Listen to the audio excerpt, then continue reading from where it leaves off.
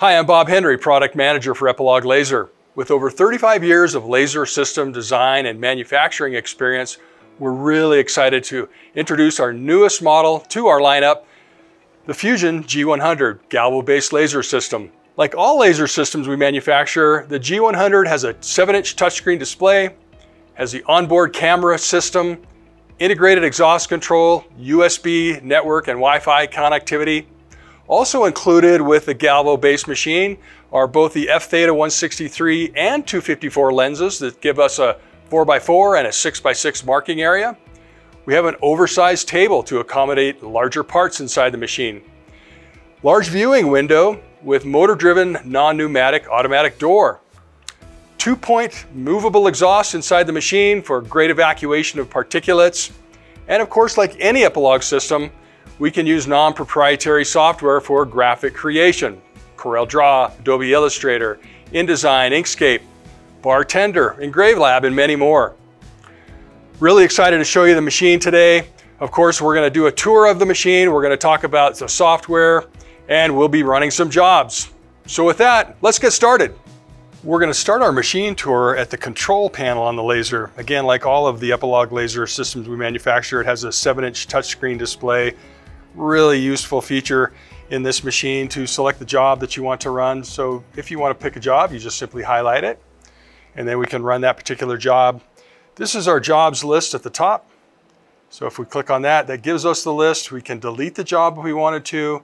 This is the settings that allows us to go into the controls of the laser, change things if we wanted to. This is kind of where all the programming is done, where you set up the network connection, the USB connection. All those features are set there. Back to our jobs list, we'll go down to the kind of the primary functions for the laser system. Of course, this is the start and pause button. This is the reset button. This is the toggle to open and close the door of the machine. So we just open that up, and then to close it, we hit the close button.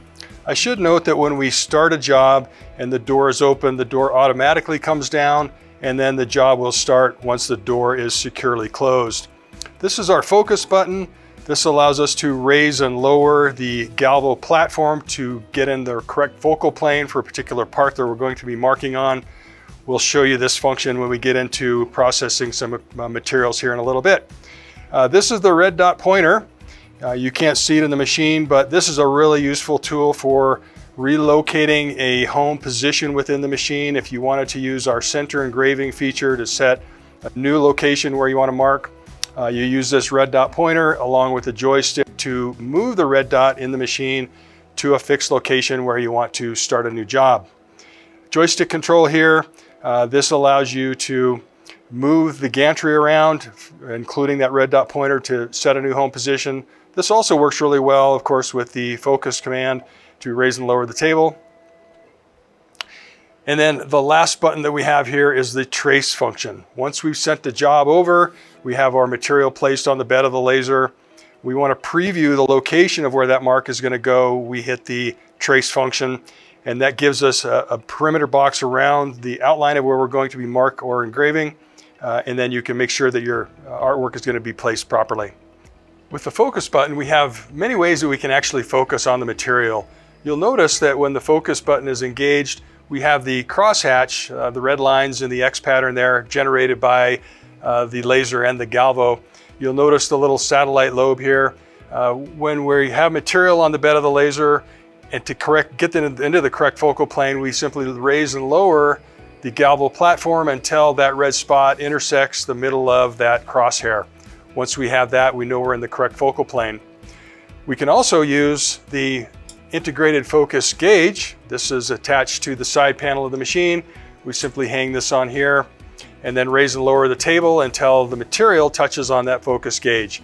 We have separate gauges for both the F163, like you see here, and then of course a longer gauge for the F254. And those are conveniently mounted to the side of the machine here, so you can easily store them back in place. You can also focus by manually measuring the height of the part, and then with the focus installed, or focus on rather, we can raise the galvo platform to the height of that part and set the part height there. So now we would be in the correct focal plane for whatever part we're going to mark if it's 1 inch in height. Moving on, we'll turn the focus off. We'll now show the relocatable home position feature. So with the red dot pointer on and the joystick enabled, we're able to move that red dot to a particular location. That can now act as our 0 position to make that location be the center of our engraving or the left of our engraving, the top or the bottom of our engraving. Really handy feature for those odd shaped parts where you need to use the control of the relocatable home to find your new home position. And then the trace feature that we talked about, you can see we've just got a bounding box that goes around the image that we're going to be engraving. We mentioned the 2-point exhaust. I wanted to show you how the machine is exhausted. In the back of the unit, we have this plenum here. We can open and close this. So with this open, we get a nice kind of back sweep sort of exhaust through the back of the machine with an exhaust fan or filter system hooked up. If we close that, then we have 2-point exhaust where we can articulate these arms and put it right at the work surface to get maximum extraction of particulates and vapor coming off during the marking and engraving process. As you can see from the table here, it's kind of an inverted T shape. We tried to maximize the amount of space available in the machine to accommodate larger parts. We have threaded holes in here. They're on 25mm center with the intention to allow our customers to create fixturing throughout the back of the machine all the way to the front of the machine. Our rotary device will sit in this location here. You can see over to the left we have an electrical connection for the rotary to be installed. The rotary can also be installed at the back of the machine to have parts extending out towards the front of the machine. Included with all Fusion G100 machines are an F163 and an F254 focus lens. Again, this gives us a roughly 4-inch by 4-inch marking field, and the F254 gives us a 6-inch marking field. We're really excited to be able to offer both lenses with every machine. Not an optional purchase. Again, they're both included. The 254 and the 163 optics, those are positioned into the Galvo platform here. What I want to point out is this sensor here. This will detect which optic is installed and then automatically give you feedback to our software to give you either a 4-inch marking page or a 6-inch marking page. So a really neat feature here that automatically detects which lens is installed.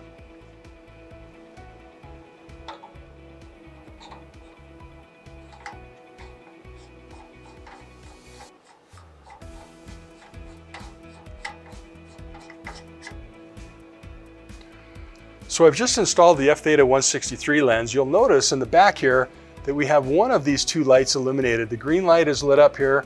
If we had the 254 lens installed here, both of these would be illuminated, both the red and the green. In addition to the lights on the Galvo platform indicating which lens is installed, we also show it on the display panel. Here you can see it says F163, indicating that the 163 lens is installed. If we change that out and install the 254, of course it would say F254. All of the Fusion G100 machines have an emergency stop, and for those customers that need to control access and operation of the machine, a key start. We're going to spend a little time talking about the software, but first I want to send a job over to our software. In our software is where we have our camera view. It allows us to use that camera for artwork placement. So let's start again with CorelDRAW is what a lot of our customers use. You can also use a variety of different software programs, Bartender, InDesign, Inkscape, EngraveLab software is commonly used as well, Adobe Illustrator. Many software programs work with the Epilog laser systems. It's a really handy feature for our customers that have existing software and they don't want to have to migrate to a proprietary software that most Galvo systems are driven by. So we're using CorelDRAW. We're going to just print over a basic image here. We've got it imported, or rather loaded up on our screen. You'll notice here that we have a variety of different types of output devices. Here we're going to select the Epilog engraver and then simply click on print. This is going to put the job into the Epilog software suite environment. You'll notice on screen that the graphic is larger than the 4x4 field that we see here. The visual that you see on the bed of the laser is our workspace. So we can simply click on this and then make this smaller to fit in the space that we want it to be in. So we're going to put it right there. Before we run this job though, I want to show you some features in the Epilog software suite. Here, I'll start at the top, the machine name. We're going to be working with the MOPA 60 watt. This is the 4x4 field. We call it 3.15. That's the IP address that we've established in the machine. Our customers find unique ways to name their machines. We like to use an IP address, but what's interesting here is that with any of the Epilog machines, you can run all of those machines from one computer and use the same software to run all of those machines. For instance, if I wanted to use our Fusion Pro 32 machine, I don't have it hooked up, of course, so I'm not going to have camera view, but this is what it would look like in that environment. So here we're going to go back to the MOPA 60 watt. Our camera view will come up here in just a second. So there's our object. We've got the right machine. We can give it a different name. This is something that I've been encouraging customers to do, is change the name of the job. If you don't have a name, if you sent it from CorelDRAW, it's going to show up as untitled. I personally have sent many jobs over to the laser system. Those jobs stack up in the job queue at the machine, and they're all called Untitled 1. So sometimes I get confused which job I'm running. Fortunately, at the control panel on the machine, we have a little thumbnail sketch that you can use to identify the right job that you want to run. So again, I would encourage you to change the name to the job that you're going to run here. All of these functions that you see over here control the graphic. Here's the size of the graphic, the boundary of the graphic. And if we click on this graphic specifically, here we can use some rotate functions. If we wanted to rotate that image by 45 degrees, we can do that. We can change the size of that object as well. The Control Z, always a great tool to back out of whatever you've done there. Here you can set the contrast. If you wanted to have a little bit more viewability up there, you can see that we can change the contrast here. It shows that a little bit darker, but if we click on this or click off the contrast button, we get a better view of that object. Especially difficult to see on black substrate like the anodized aluminum that we're going to mark. Other things I want to show you in here, we have an autofocus feature. So if you wanted to set the thickness of the material, you can set that here, and then the Galvo platform will automatically move to that height. I have gotten in the habit of just using the focus finder in the machine or measuring the material thickness and then setting the focus based on that thickness at the machine. Here we have some different processes I want to talk about. We have engrave, hatch, or vector. The hatch is what most of our customers are going to use on the G100 machine. This gives us the ability to set a variety of different hatch angles. For deep engraving, it's a wonderful tool to set different hatch angles to allow for better, more consistent deep engraving. The engrave function is new to the Epilog G100 machine. It's a really cool feature. This is what you'll use if you want to process bitmaps or photographs. It emulates essentially a flatbed laser where the gantry, the Galvo laser is moving left and right and approaching the front of the machine in the X or the Y dimension. So this is what you'll use for doing bitmaps and photographs, the engrave function, but generally you're going to be working in the hatch function. So here you can set the number of cycles, how many times you want to run the job. You can set the offset here if you wanted to offset to achieve a different type of mark by defocusing on some material. You can specify the thickness or the height of that offset that you want. This is a really cool feature here. This is called an array. This allows you to set up any number of arrays. So if you wanted to set a hatch angle at 15 degrees, at 15-degree increments and have it go around to a 360-degree circle, you can set that up in here. Really handy feature. A lot of our customers are going to find great utility in that. That's going to be a nice one for doing deep engraving. If you have to get real deep into it, you can set up, again, any hatch angle that you want, and also how many passes that you'd like or how many steps that you'd like along the way there. Here we can add hatch patterns. So here we've got a hatch, we've got a speed, a power, a frequency, and a waveform value. Good time to talk about waveform and frequency. So with the G100 machines, we're offering a 30-watt fixed pulse duration laser, a 30-watt MOPA laser, and a 60-watt MOPA laser. MOPA is an acronym for Master Oscillator Power Amplifier. Essentially gives us the ability to control the pulse duration with a MOPA laser. So we have 16 different pulse durations that we can control with the laser. The 30-watt fixed pulse duration does not have that pulse duration capability, or the ability to change that pulse duration, I should say. That's a fixed pulse duration laser. The 30-watt fixed pulse is going to be a great laser for some basic surface etching or some deep engraving into material. The MOPA lasers, because we have the added control of defining the pulse duration for a particular material, gives us the ability to do different types and a greater range of different type of marks and engraving into different materials. So here we've got a MOPA laser that we're using. We can set up different hatch patterns. This is our import function here, so we can import parameters, and this is built into the machine. When our customers install the software, all of these presets are already built into that software, so they can go into the job settings, load those up for the particular material that they're working with. Of course, we don't have all of the presets for every material out there, but with our software, we're able to allow our customers to add to that and name that and organize those how they would like to. So here we're going to do some anodized aluminum marking. So I'm going to click on the ano white mark, and then I'm going to import that. You'll see here that we have two different hatch patterns that are already preset. We're running at 100 speed, 35 power, 1 frequency, and a waveform of 6 on the first pass. We also have a line spacing of 1.5 thousandths of an inch, 0 hatch angle, and then 1 pass there. On the second pass, we're doing the same thing. We're just changing the hatch angle from 0 to 90 degrees.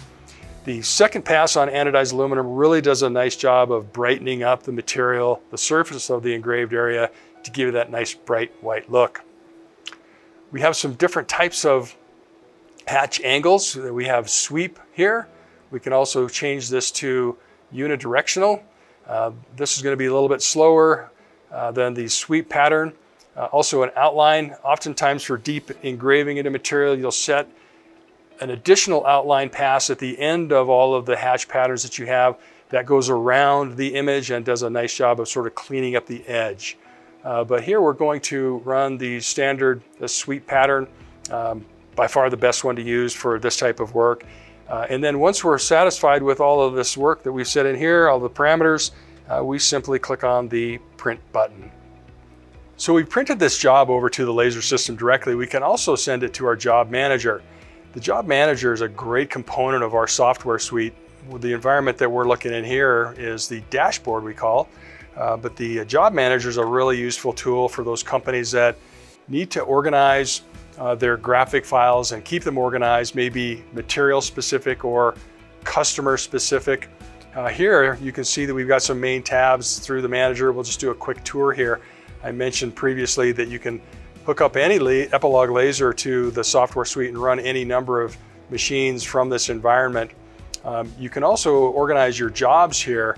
So when we send a job over, it comes into the temporary file here, and then we can move this over to different categories. So we've got a couple Western Supply and Zen Corp companies that we made up, but we've of course included some graphic files that those companies are going to use very often.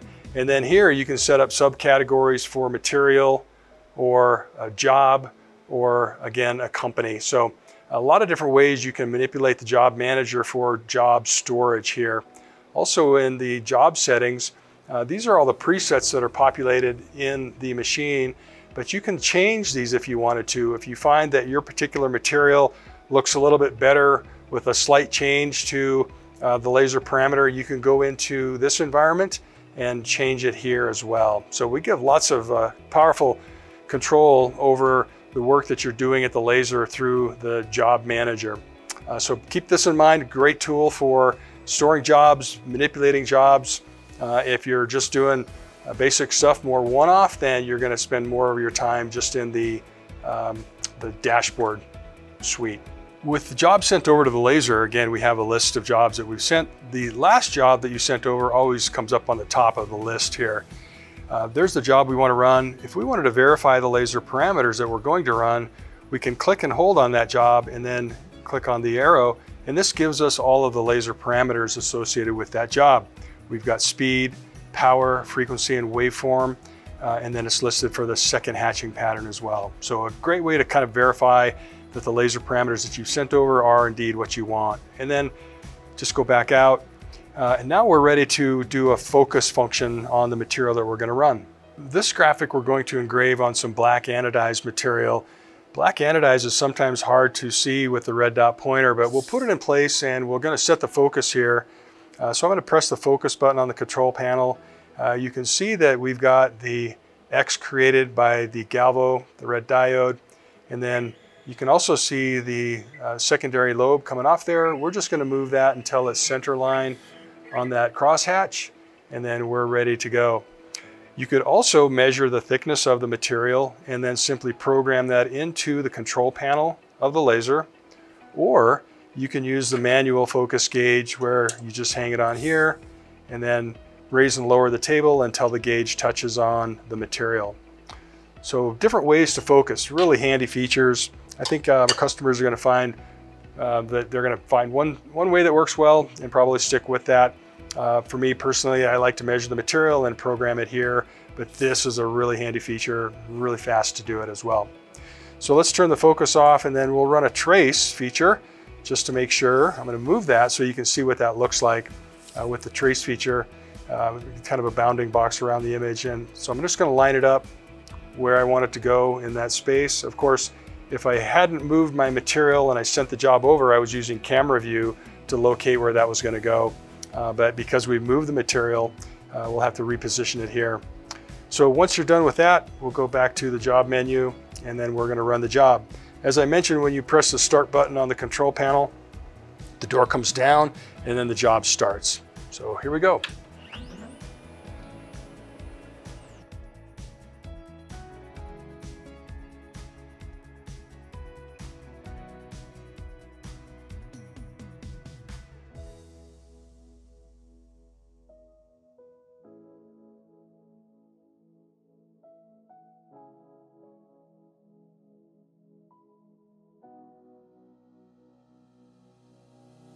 When the job finishes, the door will automatically open.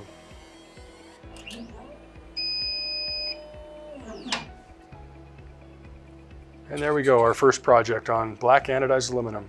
Another really nice feature with the Epilog software suite in the job manager is what we call the generate function.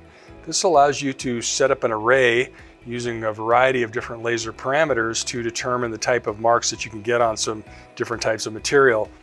So again, under the Jobs tab in the Job Manager, we'll click on Hatch here. This is the array function. We can give it a name if we wanted to. We can define how big we want the individual cells to be. I'm going to make those 0.15 in size, 1.15 inch in size. We can also change the number of rows or columns that we want to run here as well. I tend to set up as many as I can put in there, so that's a 10 by 10 array. So we'll set this up for 10 by 10. And then we can set two variables and a number of constants in here. So for this sample, I'm going to keep the speed at 100%. I'm going to keep the power at 100%. I'm going to change the frequency variable in the X dimension from 1 to 100. And then I'm going to change the waveform, make that a variable in the Y dimension from 0 to 15. We'll set this up so we've got 0, 0, 1 line spacing, a 0 degree angle, and then 1 pass should be fine. And once we've got that set up, we just click on Save, and then there's the job. Then we'll print that over to the machine, and then we'll go to the machine and run that job. Back at the laser, we can see that that job that we just generated is now populated in the display panel here, and so we're ready to run.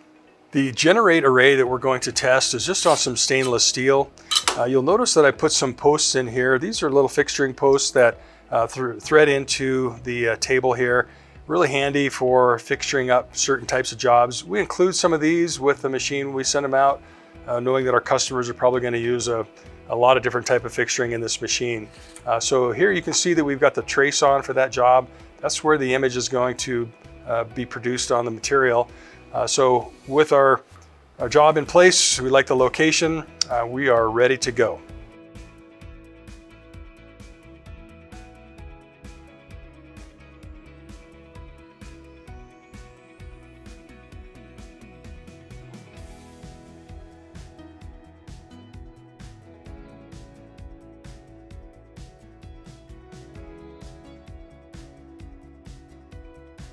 Once you've run the array, you can look at the map and then go back to the software and bring up the row and column that you like the mark of, and then bring up that particular hatch and look at the laser parameters that were applied for that particular mark.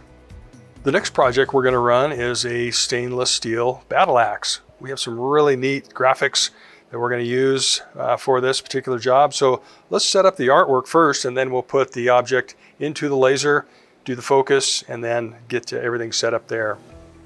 So the first thing we're going to do is select a graphic that we want to run. We've got a bunch of them on here on this page. Let's select this guy here. We're going to run him and see how this turns out. So we're going to go to File, Print, and we'll use Selection here. So we're just selecting the one that we have indicated there. There's our artwork, comes into the laser. You can see that the bed of the laser with our fixturing pins there. So I'm going to take those out, and then we're going to place our object into the bed of the laser, do focus, and then we can manipulate the artwork relative to the position of the axe while it's in there. So you'll notice a couple things here. We've got our fixturing pins in there. We'll need to move those out of the way so we can put our entire axe in here.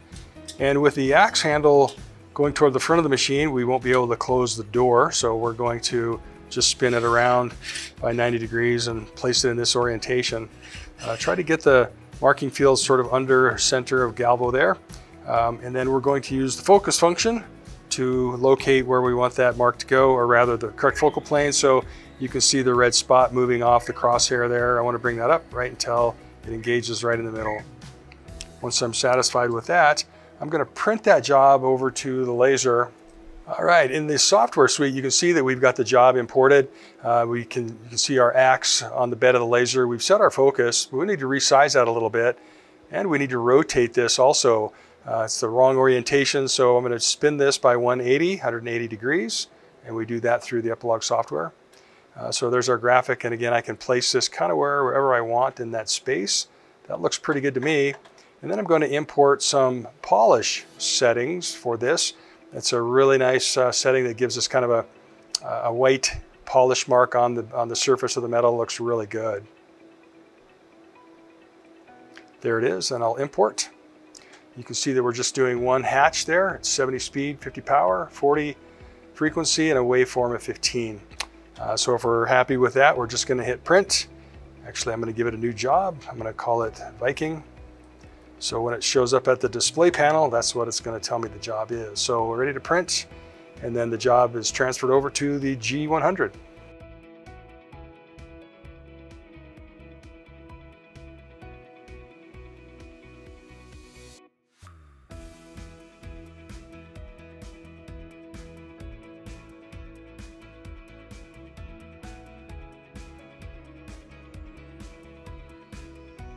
For our next project, we're going to engrave a Glock 9 slide. This has a really nice dark green Cerakote coating on it. So our objective here is to remove the coating and then provide a little polish to the surface of the metal. We've got kind of a decorative piece of art that we're going to put on here. We're going to put that just in this space here along the side of the slide. So you can see I've got one already set up in here, ready. It's already focused. We're ready for camera view. So let's go back to the computer and we'll set up the artwork there. Okay, we're back at the computer. And here you can see a live camera view of the slide on the bed of the laser. We're going to use the camera function in here and then take that image that we take a picture of here and import that into CorelDRAW and use this basically as a template to drop our artwork on there. Really handy feature in our software suite. So you'll see we click on the copy background image. So we click on that, and then we'll go back into the CorelDRAW or graphic environment, and we're going to paste that to the surface. So that's basically just a picture of the surface of the G100 with the slides sitting right there. So now we can import some artwork. After we've taken a picture of the image on the bed of the laser, we can import that into our software. And then here we move it back to CorelDRAW, and we're going to manipulate that to fit the space on the side of the Glock. You can see with the software we can kind of move that around and make it actually fit really closely to the shape of the Glock, of the slide. So we're just going to manipulate it around a little bit, make sure that we're not going to be overlapping anything or having the image spill off the side anywhere.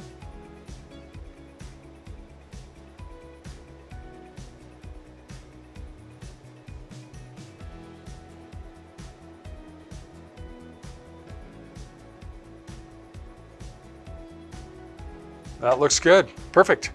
Now we're ready to print this, so we can get rid of the background image or do selection, and then we're going to print this. There's our camera view, perfect placement using that tool where we import or export that photograph. And now we can go into our import settings. I'm going to go into the MOPA 60 watt, and I'm going to bring up the Cerakote 3, and then we'll import that. These are all the laser parameters that'll give us that nice mark on there. And then here we just click on print. I've already focused at the laser, so we are ready to run.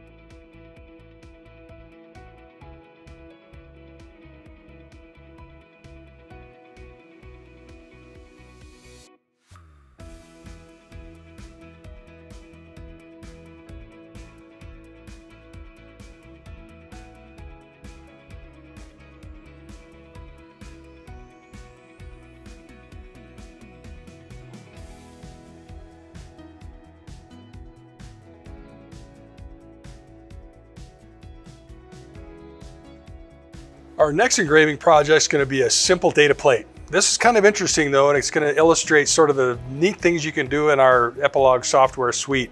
So you can see on screen here that we've got just a simple data plate.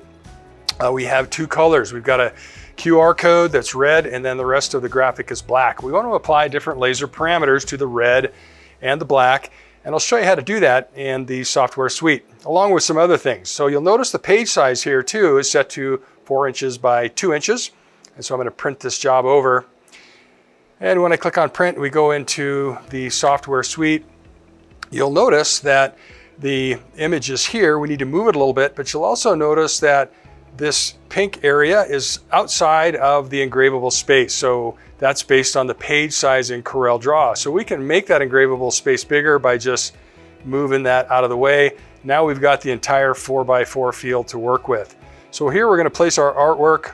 We want it, of course, a little bit right of the hole there. And then this is kind of neat too. So here we can apply different laser parameters based on color. So in software, I'm going to say split by color.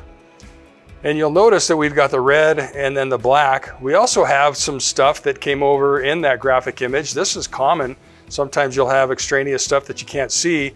So we can actually turn this off, just get rid of it, not worry about anything related to the unknown data there. Now we can go back in here and set the laser parameters for the red, which is the QR code. So I'm going to set this, I'm going to do this manually instead of importing. I'm going to set this at some values where we're going to get some deep engraving into that material. So I'm going to set that at 75 speed, 100 power, 1 frequency. I'm going to set that waveform high. That's the highest pulse duration. And then I'm going to add a hatch pattern there. When I add a hatch pattern, we populate the same data as before. The only thing I'm going to do different here is change the hatch angle. So we're going to do 2 hatch angles there. And then when we go to the black, I'm just going to do 1 hatch angle, and I'm going to go at about 50% speed, 100 power, 1 frequency, and then we'll do that 15 waveform. Keep it all the same, and then we'll give it a new name. We've got it called it the Western AV. So let's print that over, and then we'll go to the machine and get it started. So we've sent the job over to the laser. Let's do the trace function to make sure that we're going to be marking where we want. That looks really good to me, so we'll turn that off, and then we'll go back to the job, and then we'll close the door, and then we'll start the job.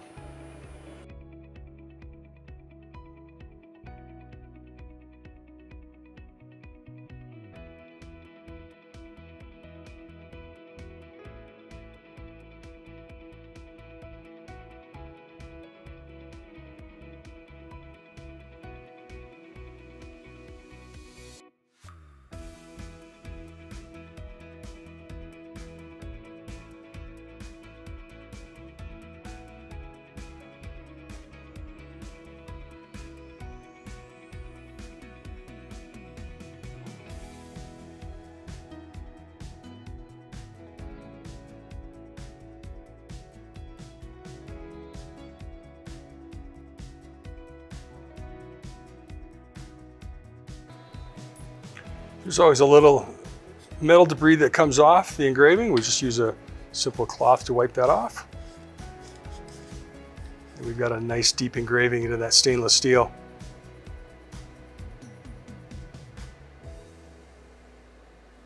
With our next project, we're going to mark on some plastic security tags. We've already got the artwork set up. In the graphic software, I'm not terribly worried about the location of the graphics relative to each other or the position relative to the tags that we're going to engrave. So we're going to do that in our Epilog software suite. We're going to print this job over there, and then we can do some manipulation there. So you'll notice, as we talked about before, that in the graphic software, if we don't have the page size equal to 4x4, we have this unprintable margin, but I can just move that out of the way to give us that full space. Next, I want to rotate the graphic by 90 degrees. And then here, I can ungroup those items, and then I'm going to select this group and move it into place.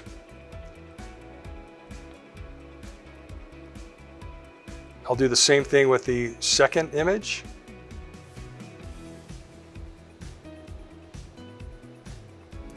And then with the third as well.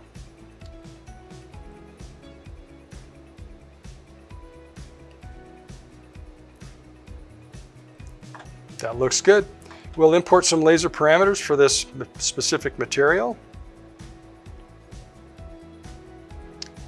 Import that. So we're running this at 100 speed, 100 power, 1 frequency, and a waveform of 3.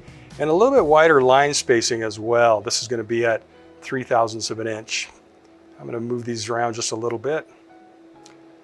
And we're ready to go. So now I can just print this over to the laser system, and then we'll hit the go button and we'll start printing.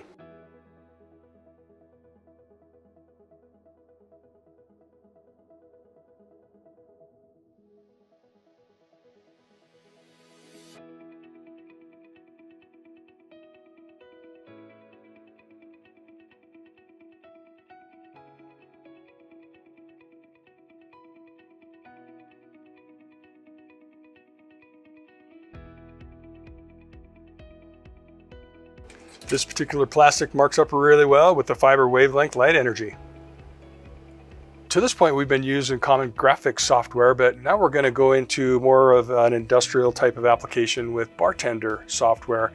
The Epilog lasers, all of them, including the Galvo, work with a variety of different software programs, bartenders being one that's fairly popular, Engrave Lab, Label Matrix. So here we're just going to set up a simple job and then put that into the software suite and then print that over to the G100 machine. So we'll start with just selecting a barcode. I'll click on this, and we're going to do a data matrix code, and then we'll just drop it kind of in the middle of the page here. Make it a little bit bigger. It's got a human readable of 1, 2, 3, 4, 5, 6. Of course, we can change those data in Bartender. You can import data from external data sources as well. I'm going to get rid of the human readable here, so I'm just going to take that off and go here to human readable and then none, and then I'll close that. So now we've got this barcode, kind of drop it in the middle of the page. I've set this up to have the 4x4 field that we're using in the G100 for the video work that we're doing today. So here I just click on print and then print, and then that populates into our space here. This is again the Epilog print driver. Here's where we'll set all the laser parameters. With that bartender barcode loaded into the Epilog software, then we print it over to the machine. You can see we've got our camera view here. We're going to be printing on some black anodized aluminum security tag material.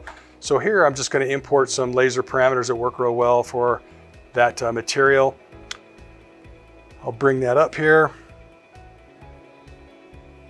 import, and then we'll send the job over. We've already focused, so we should be good to go there. And send the job over to the laser system. Go to our jobs list. I'm going to do a trace real quick, make sure we like the location. Looks good right in the middle of that disc. And then I'm going to close the door and we're going to run the job.